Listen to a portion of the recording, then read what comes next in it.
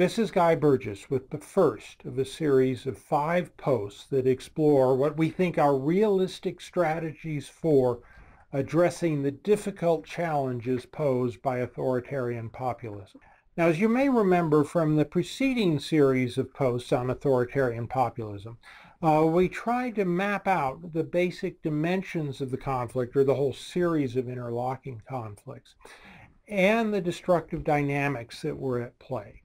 You may also remember that we're trying to focus in on what I think is the essential dimension of the authoritarian populism problem. That is the tendency of aspiring authoritarians to try to gain power over the larger society through a series of divide and conquer political tactics. And we talked a lot about how this idea, which goes way back to ancient Macedonia, but has been updated to the modern high-tech world, in which aspiring authoritarians are really manipulating the population in ways that get us all to fight with one another and not oppose the kind of power grab that they've been perpetrating. Now, in doing this, we want to apply this idea of massively parallel peace building that we've been outlining in a series of prior posts as really a strategy for dealing with complexity. And there are a couple of key ideas that are worth remembering here. First, that there's a general civic obligation. While we can't do everything, I think we all must do what we can to address the problem. And it's also worth looking not at, looking especially at the things that need to be done that aren't being done. There's a tendency with respect to a lot of these conflicts where everybody focuses on the same thing. Now, occasionally getting out the vote might be something that deserves that kind of attention, but really the problem is very multifaceted, and you need to get a lot of people working on different parts of it. It's also important to find opportunities for scaling up wherever possible, because somehow we have to go from having really very small numbers of people who are interested in this problem of peace building and scaling up their influence to affect a society with millions of people. And this is obviously not something that can easily be done over the short term, so we need to think long term as well as short term. We want to try to limit conflict problems wherever we can over the short term, but a lot of these problems are going to take a lot more time than that to fix.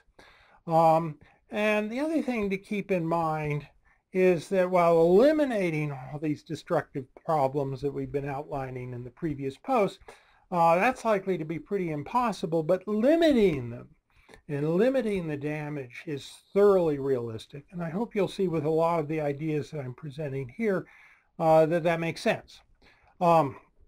Now again, go back to, an earlier set of posts where we laid out in detail this notion of massively parallel peace building and how we'd organized a whole series of action steps into 10 major challenges. And we're going to try to build on that. And there is certainly a lot more detail in these authoritarian populism action lists that's on the website. We're just going to try to focus on some of the most important things in this series of 3 posts. There's also other information on how to help address the problems in our Things You Can Do to Help blog. A lot of short, simple, but very important ideas. And there are also going to be a whole series of more detailed posts that follow this immediate series with more detailed information on strategies for dealing with escalation, for example. And this is just a list of some of the posts that you can look forward to seeing. Now, I'll make a small pitch for donations. Well, we obviously don't have all of this together yet. And the truth is that we're running out of money to pursue this. Now, we've got this down to a very small budget operation, but we need your help. And if you can spare some money, there's an easy donate option on the website, and we'd really appreciate it.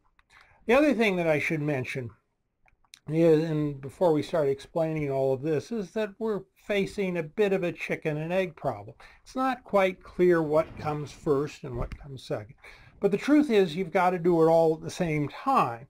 That's, again, this massively parallel idea. So when you start thinking about step 1 and step 2, the truth is that we have to do everything first, second, third.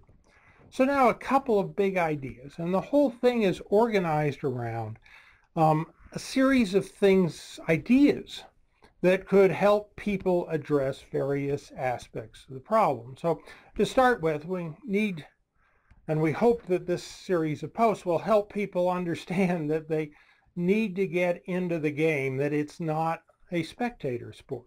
And the way that it is set up and presented and merchandised really on the media as a spectator sport makes it a little bit hard. But it's not something that you just tune into and root for like you would a football game. You've really got to get involved. And we have to take responsibility for how the game is played and for who wins and who loses. The other thing that's important is to help people realize that, at least with respect to aspiring authoritarians and populism and all that, the battleground is our hearts and minds. And there are a lot of very sophisticated games being played that are trying to convince each and every one of us to think about the conflict in a way that advances their and not necessarily your interests. So what we've got to do is realize that people are playing with our brains and what we think, and we need to make sure that the good guys and the good girls win. And our future depends on it. The other thing we need to help people realize is the importance of stepping out of the crowd. Right now, most everybody's caught up in this gigantic us versus them conflict, which, truth be told, is just digging the hole deeper and deeper. And we need some folks to stand up and say, no, there's a better way. And that's going to take some courage. It's also the sort of thing that will be much easier to do if you can find other people who are interested in the same sort of thing. You can work together, can provide one another with emotional support, share the workload, and start to build a little more of a support base and a reputation. And here we've been impressed with the list of organizations that a meta-organization called the Bridge Alliance has put together. And basically what these are, and you can go to their website, and we're not a member of this, I should be clear about that. But go to their website, and it's a gigantic list of organizations that in one way or another are trying to find a way of bridging this us versus them divide. So again, going back to massively parallel peace building, how we had it all arranged around different challenges. And so what we want to focus here is on the second challenge. And again, we're going to skip around a little bit because of this chicken and egg problem. But if you're going to defend and promote democracy from assaults from authoritarian wannabes, really, there are a couple of things that you need to keep in mind. One, it's very important to separate the interests of grassroots citizens.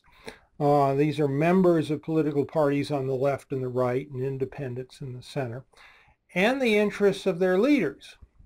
And sometimes the leaders are truly altruistic and trying to do the best they can to serve the interests of their constituents. And sometimes leaders have authoritarian aspirations and are basically trying to play the political divide and conquer game in a way that would yield them more power. And one way or another, we've got to oppose that. So just because you oppose the leaders of the other political party because you think they're really trying some sort of power grab, that doesn't mean that you need to necessarily be out against the grassroots members of that group who, to a significant degree, might be being taken in by these same tricks that are affecting pretty much everybody on each side.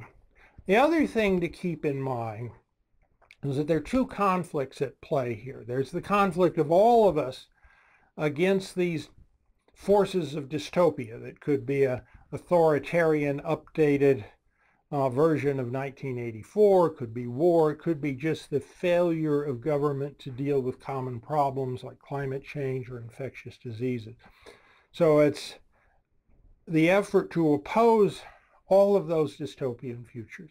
And it's not the same as the efforts to oppose the Republican or Democratic partisan agenda, which is different. Now what we need to do is to find some way of putting a boundary around partisan conflicts between the left and the right. And here I'm focused primarily on grassroots issues.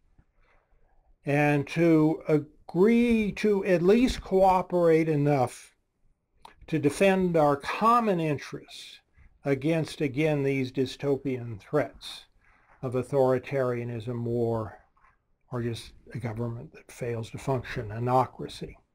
And what that requires is finding areas, again, in these left-right grassroots levels conflicts, ways in which we can coexist with our differences, tolerate our differences, cooperate on matters of mutual concern, and recognize that sometimes on some issues, the differences are going to be so deep that simple toleration and coexistence won't work. It's not something we can accept. And for these cases, what we need is constructive confrontation skills. How can we debate and argue and fight about these things and lead in ways that lead to decisions which advance society as a whole?